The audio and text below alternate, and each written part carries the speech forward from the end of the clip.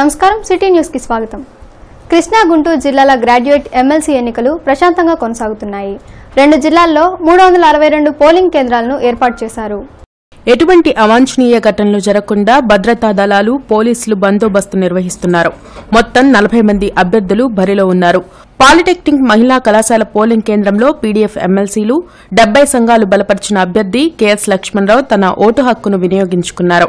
గతంలో తాను ఎమ్మెల్సీగా అనేక సమస్యల పరిష్కారంకు కృషి చేసినట్లు చెప్పారు. తన విజయంపై లక్ష్మణరావు ధీమా వ్యక్తం చేశారు. ఈ నెల 26న ఏసీ కళాశాలలో కౌంటింగ్ జరగనుంది.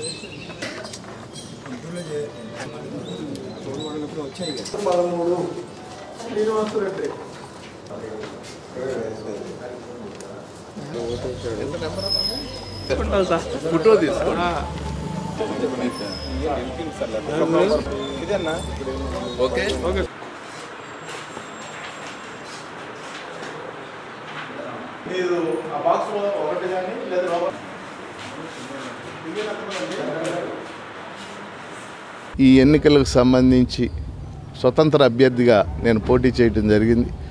మరి పోటీలో అనేక మంది ఉన్నప్పటికీ నేను గెలుపొందటానికి అవకాశం ఉందని చెప్పేసి భావిస్తూ ఉన్నాను. రేపు ఏప్రిల్ 11 జరిగే ఎన్నికల్లో కేంద్ర రాష్ట్ర ప్రభుత్వాల్లో మరి ఏ ప్రభుత్వం ఏర్పడినప్పటికి కూడా, ప్రభుత్వం ఏది ఏర్పడుతుందో మనకు తెలియదు, ఏ ప్రభుత్వం ఏర్పడినప్పటికి కూడా ఈ విధానాలన్నిటి మీద ప్రజల పక్షం వహిస్తూ, నిరుద్యోగుల పక్షం వహిస్తూ ప్రభుత్వాల మీద ఒత్తిడి తెస్తానని చెప్పేసి తెలియజేస్తూ, మరి ఈ 2 జిల్లాల గ్రాడ్యుయేట్ ఓటర్లు అందరికీ కూడా వారి ఈ ఓటింగ్లో పాల్గొంటున్నందుకు అభినందనలు, కృతజ్ఞతలు తెలియజేస్తారు. గుంటూరు పార్లమెంట్ టీడీపీ అభ్యర్థిగా గల్లా జయదేవ్ ఈరోజు నామినేషన్ వేశారు. నగరంలో భారీ ప్రదర్శన నిర్వహించిన అనంతరం కలెక్టరేట్లో నామినేషన్ దాఖలు చేశారు. జిల్లాలో సార్వత్రిక ఎన్నికల నామినేషన్ల పర్వం ఉత్సాహంగా సాగుతుంది. ఈ మేరకు గుంటూరు పార్లమెంట్ టీడీపీ అభ్యర్థిగా గల్లా జయదేవ్ శుక్రవారం నామినేషన్ వేశారు. ఈ సందర్భంగా నగరంలో భారీ ప్రదర్శన నిర్వహించారు. ఈ కార్యక్రమంలో ఎమ్మెల్సీ డొక్కా మాణిక్వర ప్రసాద్, మాజీ మంత్రి గల్లా అరుణ, జయదేవ్ సతీమణి పద్మ, ఇతర టీడీపీ నేతలు, కార్యకర్తలు భారీ సంఖ్యలో పాల్గొన్నారు. ఇందులో భాగంగా గల్లా జయదేవ్ వినూత్నంగా సైకిల్పై వచ్చి అందరిలో ఉత్సాహాన్ని కల్పించారు. అనంతరం కలెక్టరేట్లో నామినేషన్లు దాఖలు చేశారు. ఎన్నికల రిటర్నింగ్ అధికారి కలెక్టర్ కోనా శెస్తర్కి తన నామినేషన్ పత్రాలను అందచేసి నామినేషన్ దాఖలు చేశారు. అనంతరం జయదేవ్ మీడియాతో మాట్లాడారు. యువ నాయకత్వంతో 2019 ఎన్నికల్లో తెలుగుదేశం పార్టీ ఘన విజయం సాధించడం జరుగుతుందని ఆయన వెల్లడించారు. చంద్రబాబు పాలన ద్వారానే ఏపీ అభివృద్ది సాధ్యమవుతుందని ఆయన పేర్కొన్నారు. ప్రజల స్పందన చూస్తుంటే టీడీపీ పాలనను మళ్లీ కోరుకుంటున్నారని ఆయన తెలిపారు. లాస్ట్ టైం ఉన్న ఎమ్మెల్యేస్ అందరూ అదే east and west and Prathipadu వాళ్ళు ఎట్ట చేశారో వాళ్ళ పర్ఫార్మెన్స్ చూస్తే, ఎవరైనా అండర్ గ్రౌండ్ డ్రైనేజ్ ప్రాజెక్ట్ చూసినా అది ఇంప్లిమెంటేషన్ చాలా స్లోగా అయింది. అది ఎందువల్ల అయిందని చూస్తే అకౌంటబిలిటీ ఇస్ విత్ ఎమ్మెల్యే అని కూడా మీకు అందరికీ చెప్తున్నాను. ఎంపీ నిధులు తెస్తారు, సీఎం నిధులు ఇస్తారు, కానీ ఇంప్లిమెంటేషన్ అప్పుడు ఎమ్మెల్యే రెస్పాన్సిబిలిటీ. కాబట్టి వాళ్ళు ఎందుకు రెస్పాన్సిబిలిటీ తీసుకోలేదు, ఎందుకు ఇంత డిలే చేశారు? East and west and Prathipadu Guntur rural మండల్లో కూడా చూసినా ఈ అండర్ గ్రౌండ్ డ్రైనేజ్ అనేది చాలా వెనకపడిపోయింది. ఇదంతా బాగా క్వశ్చన్ చేయాలి. కాబట్టి ఇప్పుడు యంగ్ లీడర్షిప్గా తీసుకొచ్చారు మన సీఎం గారు. ఒకరేమో ఇప్పుడు మన ప్రతిపాడు అసెంబ్లీ సెగ్మెంట్ నుంచి వెటరన్ లీడర్ డొక్కా మాణిక్వర ప్రసాద్ గారు, అట్లాగే ఈస్ట్లో మొహమ్మద్ నసీర్ గారు, వెస్ట్లో మద్దాల గిరిధర్ గారు యంగ్ లీడర్షిప్గా, యంగ్ టీమ్గా తయారైనారు. కాబట్టి వాళ్ళకు ఓటేయాలని కోరుకుంటున్నాను. వైసీపీ గుంటూరు ఎంపీ అభ్యర్థి మోదుగుల వేణుగోపాల్ రెడ్డి నామినేషన్ కార్యక్రమం ఈరోజు ఉల్లాసంగా జరిగింది.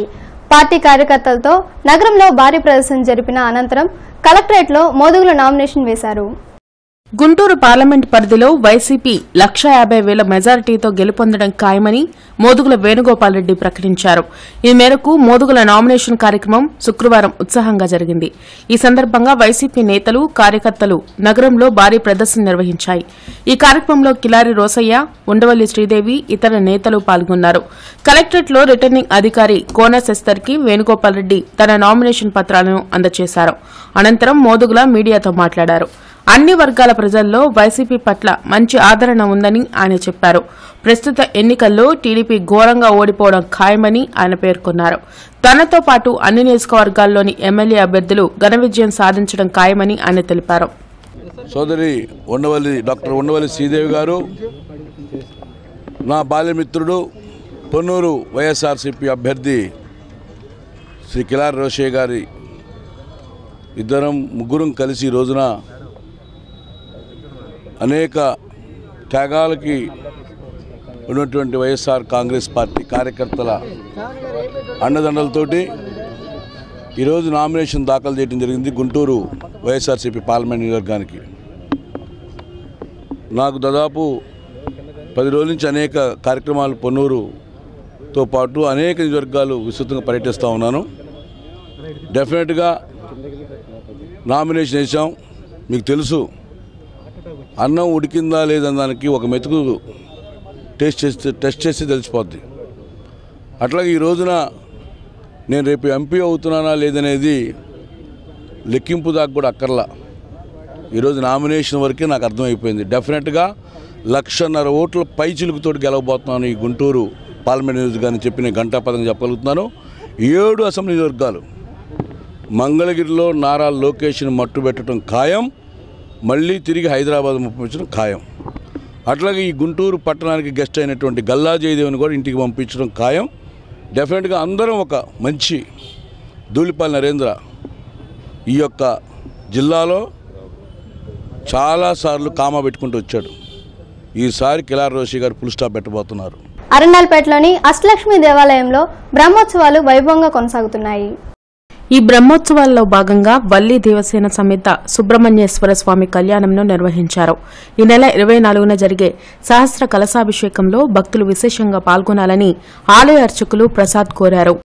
శ్రీ వల్లి దేవసేన సమేత సుబ్రహ్మణ్య కళ్యాణ మహోత్సవం జరుగుతుంది. మరి ఇందులో విశేషంగా రేపటి రోజున లక్ష్మీనారాయణ స్వామి వారి కళ్యాణం చేసుకొని ఎల్లుండి సహస్ర కలశాభిషేక మహోత్సవం జరుగుతుంది. మరి విశేషంగా జగద్గురువులు శ్రీ విద్యారణ్య భారతీ స్వామి వారు ఇచ్చేస్తున్నారు. కావున ఆదివారం జరిగే సహస్ర కలశాభిషేకానికి భక్తులందరూ కూడా విచ్చేసి కార్యక్రమం జయప్రదం చేసి అమ్మవారి యొక్క అనుగ్రహం పొందవలసిందిగా కోరుచున్నాం.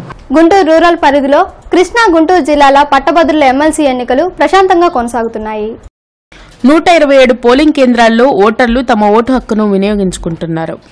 పోలీస్ కేంద్రాల వద్ద పోలీసులు గట్టి బందోబస్తును ఏర్పాటు చేశారు. ఎప్పటికప్పుడు పరిస్థితులను ఉన్నతాధికారులు పరిశీలిస్తున్నారు. సాయంత్రం 4 గంటల వరకు పోలింగ్ జరగనుంది. తూర్పు వైఎస్ఆర్ కాంగ్రెస్ అభ్యర్థి ముస్తఫా ఈరోజు నామినేషన్ దాఖలు చేశారు. పార్టీ శ్రేణులతో బైక్ ర్యాలీగా కార్పొరేషన్ చేరుకున్న ఆయన రిటర్నింగ్ అధికారులకు తన నామినేషన్ అందజేశారు. 5 ఏళ్లు చంద్రబాబు పాలనతో విసిగి వేశారన్న ప్రజలు నేడు జగన్ను సీఎం చేసేందుకు సిద్దమయ్యారని తూర్పు వైఎస్ఆర్ కాంగ్రెస్ అభ్యర్థి ముస్తఫా అన్నారు. నగరంతో పాటు రాష్ట్రంలో అభివృద్ది శూన్యమైందన్నారు. దోపిడీ పాలనకు చరమగీతం పాడి జగన్కు జేజేలు పలికేందుకు ప్రజలు సన్నద్దమయ్యారన్నారు. తూర్పు నుండి మరోసారి ప్రజలు తనను గెలిపించి జగన్ ప్రభుత్వానికి నాంది పలకాలని ముస్తఫా పిలుపునిచ్చారు. పార్టీ శ్రేణులతో కలిసి వన్ టౌన్లోని తన కార్యాలయం నుండి బైక్ ర్యాలీతో వచ్చిన ఆయన కార్పొరేషన్లోకి ఉత్సాహంగా చేరుకుని నామినేషన్లు దాఖలు చేశారు.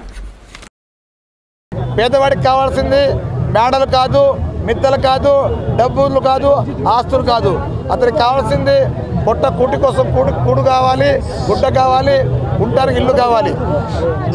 అదే కావాలంటానికి నిదర్శనం మా జగన్మోహన్ రెడ్డి గారు.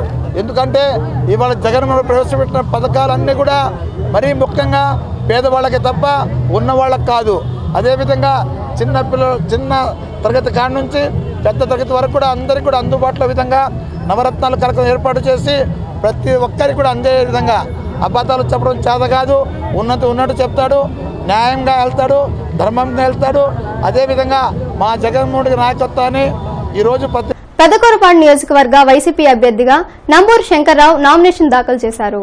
పెదకూరుపాడు తహసీల్దార్ కార్యాలయంలో ఎన్నికల అధికారికి నంబూరు శంకర్రావు నామినేషన్ పత్రాలు అందించారు. ఈ సందర్భంగా వైసీపీ శ్రేణులు భారీ ర్యాలీ నిర్వహించాయి. ఈ కార్యక్రమంలో నర్సరావుపేట వైసీపీ ఎంపీ అభ్యర్థి లావు శ్రీకృష్ణదేవరాయలు ఇతర నాయకులు పాల్గొన్నారు. ఆఫీసర్స్ క్లబ్ లో నిర్వహించిన ఆల్ ఇండియా సీనియర్ బ్యాడ్మింటన్ పోటీలు నేటితో ముగిశాయి. ఈ పోటీలలో 5 రాష్ట్రాలకు చెందిన 150 మంది క్రీడాకారులు పాల్గొని తమ ప్రతిభను చాటారు. పోటీలు ముగిసిన అనంతరం విజేతలకు బహుమతులను అందజేశారు. ఈ పోటీల వివరాలను క్లబ్ ప్రతినిధి విల్సన్ మీడియాకు వెల్లడించారు. This is the tennis championship tournament for the ages 45 plus, 55 plus, 65 plus, 75 plus. So 5 states నుంచి 150 మెంబర్స్ అటెండ్ అయ్యారు. Qualifying rounds 16th and 17th జరిగినాయి. 18th నుంచి మెయిన్ డ్రా జరిగిందండి. 18th ఇనాగ్రల్ ఫంక్షన్ చేసాం. ఐజీ గారు, special chief secretary Praveen Kumar గారు, urban SP గారు attend అయ్యి గ్రాండ్గా ఇనాగ్రేషన్ చేశారు. అప్పటి నుంచి ఇప్పటివరకు టోర్నమెంట్ చక్కగా జరిగినాయి, సక్సెస్ఫుల్గా జరిగినాయి. ఈరోజు చివరి రోజు ఫైనల్స్ ఆడుతున్నారు. 11:30 కల్లా అన్నీ అయిపోతాయండి. ప్రైజ్ డిస్ట్రిబ్యూషన్ మరలా ఐజీ గారు ప్రైజ్ డిస్ట్రిబ్యూషన్కి వస్తారు. పశ్చిమ వైఎస్ఆర్ కాంగ్రెస్ అభ్యర్థి చంద్రగిరి యేసురత్నం ఈరోజు నామినేషన్ దాఖలు చేశారు. లక్ష్మీపురం నుండి పార్టీ శ్రేణులతో ర్యాలీగా కార్పొరేషన్ చేరుకున్న ఆయన రిటర్నింగ్ అధికారులకు తన నామినేషన్ అందజేశారు. బడుగు బలహీన వర్గాల సంక్షేమమే లక్ష్యంగా పయనిస్తున్న వైఎస్సార్ కాంగ్రెస్ పార్టీని ప్రజలంతా అండగా ఉండి గెలిపించాలని పశ్చిమ వైఎస్సార్ కాంగ్రెస్ అభ్యర్థి చంద్రగిరి యేసురత్నం పిలుపునిచ్చారు. నగరంలో రోడ్లు, మంచినీటితో పాటు అన్ని సదుపాయాలు కరువై ప్రజలు అల్లాడుతున్నా టీడీపీ పట్టించుకోలేదని ఆగ్రహం వ్యక్తం చేశారు. వైఎస్ రాజశేఖర రెడ్డి స్ఫూర్తితో రాజకీయాల్లోకి వచ్చిన జగన్ కు అన్ని వర్గాల ప్రజలు అండగా ఉండాలన్నారు. వచ్చే ఎన్నికల్లో పశ్చిమ నుండి తనతో పాటు వైఎస్సార్ కాంగ్రెస్ అభ్యర్థులందరినీ ఓటర్లు గెలిపించాలని యేసురత్నం కోరారు. పార్టీ నేతలు రమేష్ గాంధీ, షౌకత్, జానీమూన్, మురళి తదితరులతో కలిసి కార్పొరేషన్లో తన నామినేషన్ దాఖలు చేశారు. గుంటూరు పార్లమెంట్ బీజేపీ అభ్యర్థి వల్లూరు జయప్రకాష్, పశ్చిమ నియోజకవర్గ అభ్యర్థి మాధవీలత నామినేషన్ దాఖలు చేశారు. పార్టీ శ్రేణులతో కలిసి చంద్రమౌళి నగర్ నుండి ర్యాలీగా బయలుదేరిన వారు రిటర్నింగ్ అధికారులకు తమ నామినేషన్ పత్రాలు అందజేశారు. ఇవి ఈ బులెటిన్ అప్డేట్స్. మరిన్ని అప్డేట్స్తో మళ్ళీ కలుద్దాం. నమస్కారం.